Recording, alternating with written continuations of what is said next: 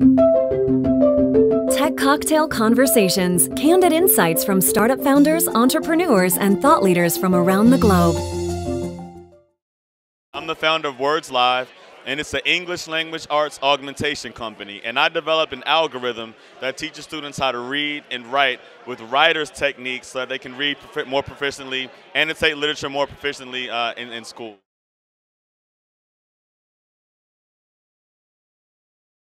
Oh, there's tons. So for one, obviously we have the headquarters of Blackboard, and having the proximity to folks like Mr. Chasen and his group allows me and informs us about our processes. And then we're right next to the government agencies. So things like the development budget, the development grant, the SBIR grant for the Department of Education, we get close proximity to those particular policymakers and decision makers. So that, for a company that's starting up in this industry, has been incredibly valuable. Two of the coolest features that we have actually derive directly from what we've done in the classroom.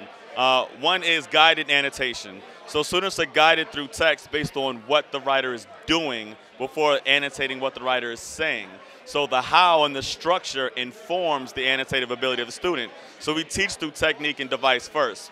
So there's guided annotation as you scroll through excerpts and text. Secondly, there's a game that's based on a score, and it's an evaluation of any text. So because the game is so objective, I can score and evaluate, or a student can score and evaluate a song versus a poem versus an excerpt from a novel. So it objectifies figurative language text. We focus primarily on 6th grade and up.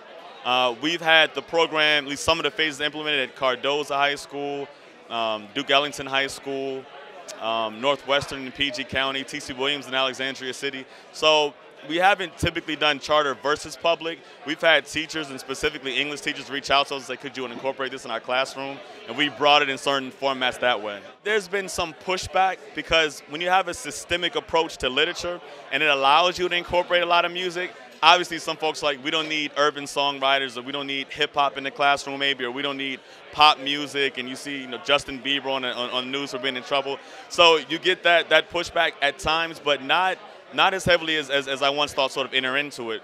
I think the efficacy of the program sort of speaks for itself. And once you have kids, their engagement levels increase, but their annotative ability and their writing ability is increasing. I think we all want results. And so at the end of the day, that's the big triumph. We had this particular component of the app, and we haven't even fully developed it ourselves, but kids sort of like latched onto it, and it's called Hook the Book. And that's where, to cite a main theme of a selected text, you have the space of a Twitter feed, 140 characters, to write a hook. So it, something that would surmise what the main theme is. And usually they like to rhyme it and like a catchy hook to it. So we're taking another music import characteristic and using it with literature. The program has been in development for 2 years. Like, we've been in over 9 schools in the DC area.